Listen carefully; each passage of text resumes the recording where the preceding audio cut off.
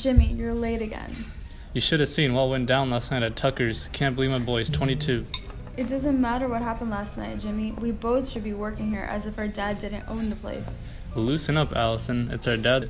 Exactly why we should be trying harder. We're representing him when we work at his restaurant. Bosses that show up late don't have good relationships with their employees and don't do well in the business. You're never gonna get the chance to run this place like that. You're assistant manager for the day. Start acting like it.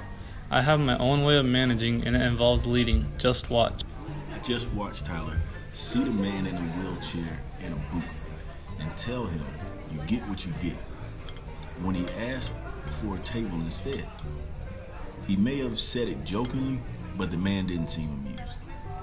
I don't know what he's trying to prove by helping out the host. Not sure if it was to impress me or what, but it didn't work.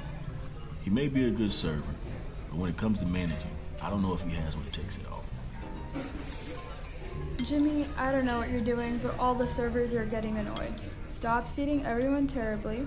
I know you're in charge for the day for some reason, but at least think through your decisions. Shut up. What I say goes, and your word means nothing.